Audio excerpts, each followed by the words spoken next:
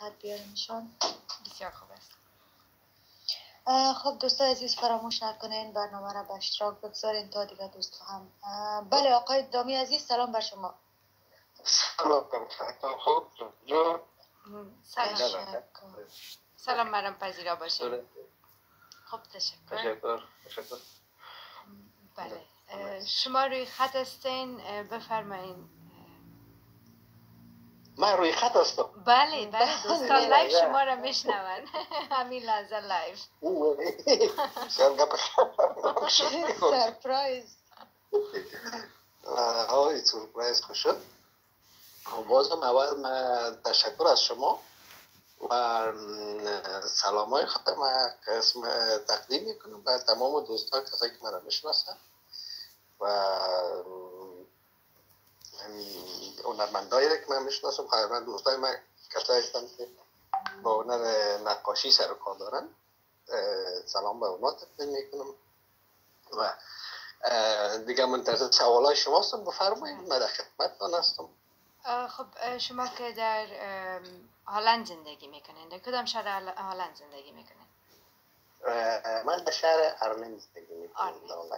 من دیگه از سال 1996 به این طرف دیگه خب مشکلات در میتونه که در افغانستان بسیار زیاد شد و ما وقتی که در اکادمی اصلا ما خب بود گرفتیم مسئولین آمدیم به روسیه درس خواندیم و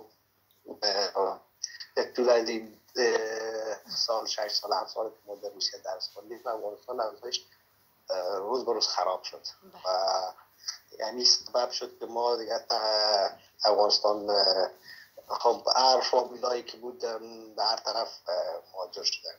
خود شهر کابل در اون سالا اگر دوستایی باشه پیاد داشته باشن یک شهر خب نمیفهم شما در اون سالا افغانستان رفته باشین یعنی در سالای 1995 94 دیگه تقریبا یک شهر شده بود که به یک شهر کابوس ما تبدیل شده بود. تصورش با تاسف من چه بازی ها داشته بود شاید نداشته باشه دیگه به همگی به ما فرار میکرد به طرف کسایی که دانستن طرف مزار رفتن، کسایی که دانستن به روسیه رفتن، کسایی که دانستن به پاکستان رفتن. بیخی دیگه خود صحنه‌ای را که من یادم میاد میاد در جانم احساس بشه. خب بالاخره ما هم راه دیگه نداشتیم، مجبور شدیم که ما هم باید یک تصمیم بگیریم و بالاخره دیپلم وقتی که از روسیه ما دیپلم قدر گرفتم فامیل فرگی ایجاد شده در شهرهای مختلف تصادفاً فامیل ما در آنلاین آمده بودن ما با تحقیقش اینجا آمدیم آنلاین. بالاخره از اون سال به این طرف باز دیپلم قدر گرفتیم دیگه های دیگه نبود مجبور بودیم این باید اینجا با کمک فامیل باز به اینجا آمد. خب شما کارتان نقاشی است. خب در هلند کدام تنتونستلینگ هم داشتین از کارهایتان یا بسیار زیاد من هر سال نمایشگاه‌های مختلف ما اشتراک کردیم از سال که خب در ابتدا وقتی که ما در آنلاین آمدم طبعا مرا کس نمیشناخت افتن اینجا کشور دیگه نبود ما باشم لسان نمیفهمیدم و تا لسان آنلاین دیدم تو کارم ندیدن یک مدت گشید مگر نمایشگاه بسیار زیاد کردیم. یک واقعی از وقتی که آمدم در آنلاین شروع به نقاشی کردم. خب موادم نداشتم. خب شما میفهمیم وقتی مواجه میشی یک شهر جایی بحث اقتصادی یا من مواد که از خود کوشش کردم وقتی که از روسیه نمیدیم با خود یک مقدار مواد بیارم. طبعا فهمید که کمک میکردن و از لازم اقتصادی و قبل از زندگی میکردن که متون کمک میکردن. باز من این مواد همراه خود آوردم به کتی خود از روسیه. باز امور آدم میکردم در میرفت بازارها و یا نقاشی میکردم جایی که خوش میامد منظره و یاره. باز آلنجا که وقتی که کارهای مرا دیدن اینجا علاقه گرفتن اولین بار تقاضا کردن که نمایشگاه دایر کنن در شهر نمیخین. باز یک شهر کوچک شهر اصلی است نزدیک شهر ماست. باز در اولین بار من نمایشگاه خود این در شهر میمیخی شروع کردم. در اونجا نادر کردم که بود از اون به بعد باز نمایشگاه های دیگه زیاد شد. من امروز زمان سالانه یک نمایشگاه نادر احسن خوشبختانه. بله بسیار عالی. طرح نقاشیتان چی است؟ طرز نقاشی؟ بله یا چی کدام مثلا طبیعت است، پورترت است یا است که نقاشی خب خودش یک خوب حساب تنها نقاشی و کلمه بسیار خورد است. مگرم نقاشی بسیار چیز داره. اصلا چند ژانر مختلف داره که پورترت است، فیگور است و منظره است و پورترت منظره فیگور و استیل مدل بیجان. و در پالی از او باز به مرور زمان یک کم تغییرات آمد به حساب مکتب‌های هنری که باز از او پس شروع شد. باز به این حساب مهمترینش ژانر بسیار مهمش که اصلا فیگور است، فیگوراتیو است. این درجه اول است. باز پورترت است و باز این مدل بیجان باز منظر یا باز در خط آخر میامد. مهمترینش همین فیگورای سای داستانی مذهبی یا تاریخی بود. مگرم پسانها باز بعد از قرن 18 وقتی که رنگ به حساب در تیوبیا جا میشه باز استاد هنرمندا تاثیرات ژاپن و چین نگاه باشه که بازی ها واسطه هنرمندا میرن گوش میکنن از داخل اتاق‌ها یا کارگاه‌های خود برن بیرون نقاشی کنن و باز منظره و با وجود آمد. مگرم در اول زیاد چون عکاسی به وجود نداشت زیاد هنرمندا به فیگور و پورترت این چیزا ژانر این مهمترین باز استیل یا مدل بیجان یا استیل همکار پس هم برآمد. ما خودم هم اصلا خوب گپ زدم و عجیب من چیکار میکنم. من خودم زیاد مسائل کلتوری زیاد خوشم میامد، زیاد علاقه داشتم به مخاطر و همین فیگوراتیو و پورترت یا در پارش منظره و یا استیلش یا مدل بیجای نام کار میکنم. اگرم زیاد اصلا علاقه خود زیاد مسائل کلتوری و کلتوری بوده. همین مسائل کلتوری پورترت ها و اشیاء مختلف همین زیاد همین مرا زیاد حال هم که میبینم جایی که همین سفر میکنم جایی میرم به مسائل کلتوری ها رو میگم جدی بر مقصد که من رو بخاری نکشید ولی باز چیزای مدرن هم کار میکنم. خب انیتا جان. بله آقای دامی عزیز، شما یک رسامی از جنرال دوستم هم فکر میکنم کشیده بودین. آیا از روی خودش بود یا از روی کدام عکس کشیده بودین؟ چه شد که در اون سالهایی که من در افغانستان بودم من هنوز تحصیل نکردم بودم. خب من به استعدادی که من داشتم این سبب از این شد که برای من بورس دادن در افغانستان زیاد کار کردیم. باز دوستان شاید بشناسن شاید برای مرا دیده باشد. من سن 14 سالگی شروع کردم به نقاشی و باز به ایتادی و هنرمندا بودم در زمان سالا. خب من خود سن بسیار خرد بود، جوان بودم. باز مثلا مرا چیز دادن کارت عضویت میاره. من از بسیار سن خرد شروع کردم راستش کورسای طلبه نمایندگی درس خواندم. باز از روسیه اکثرا استادا می آمدن و کورس های هدایت کردن در علم فرهنگی و باز کم زوج ما کم درس خواندم یاد گرفتم. باز در این زمان وقتی که من خدمت چون شرایط خراب بود و تحصیلی ها در زمان اجازه نبود برای کسایی که با فارغ نشدن باید حتما باید جلب ایزار می‌رفتن از کردن یا مردم از روی سرک هم می‌بردن.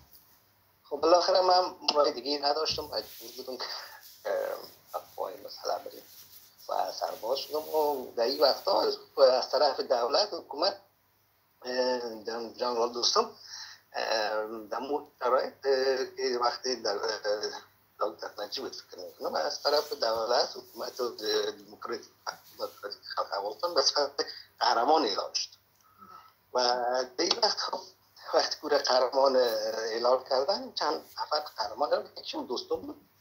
باز در اون وقتا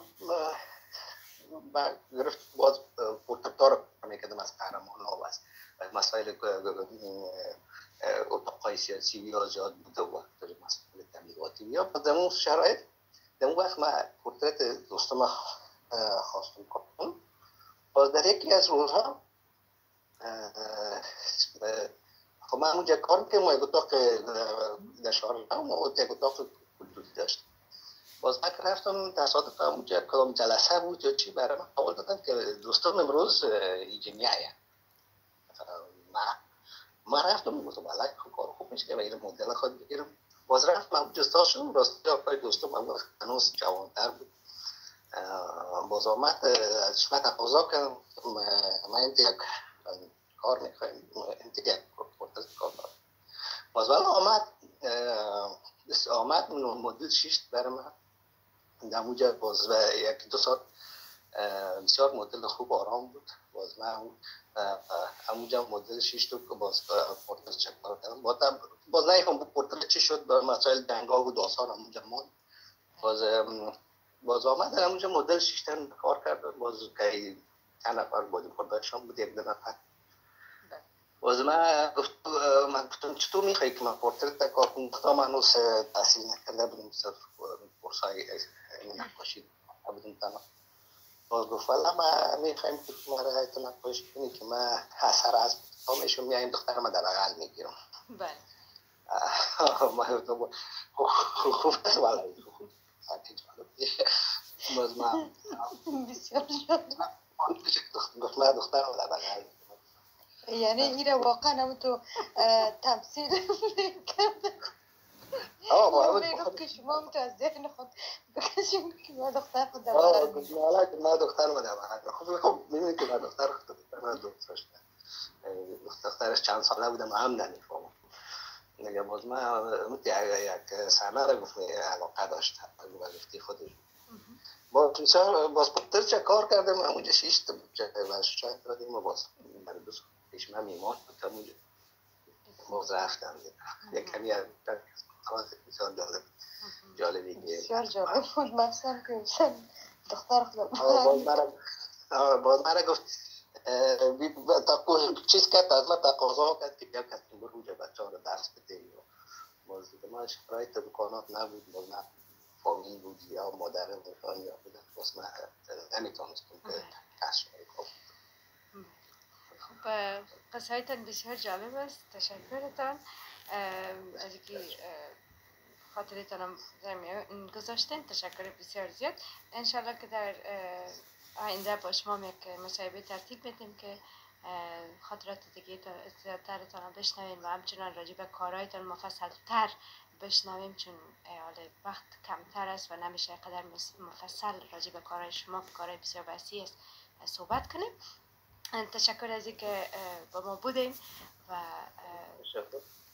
و همچنان یک چند تا از نقاشیتان اگر بر ما بفرستین که ما بتونیم در برنامه هم رو با صبح نمایش بگذاریم. واقعا نقاشی هایتان همیشه دیدیم بسیار زیبا نقاشی میکنین.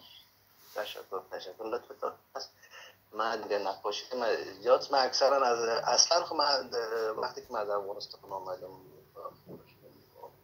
تا وقتی که افغانستان آمدم زیاد سوژای افغان واسه افغانی و چرایی مقبول پورترت ها زیاد برای من که دیدیم من با علاقه داشتم. باز پولش ما مسائل سیاسی هم زیاد کار کردیم. پوسترها کار کردیم در شهر بود. در وقتش پوسترهای بود چاپ شد ولی وقتی که جنگ ها شد و تنظیم ها آمده مثلا سری پوسترهای ما را و حتی فامیل پوسترها که چاپ شده بود رو هم نتونستن نگاه کنن و خب من بر روسیه بودم اونها واسطه جان خود با آتش در بودن به 4 سال روی دو چیزی برای ما باقی نمونده. با تاسف صرف خاطرات ولی چون وقتی دو شرایط وقتی که مطبعی دولتی بود مطبعی دولتی که چاپ میکرد همیشه همون چیز نگاه میکردن همون پوستر یا کلیشهش پیش خود همیشه به نظام خود نگاه میکردن نگاه کنه که پیشان باشه اگر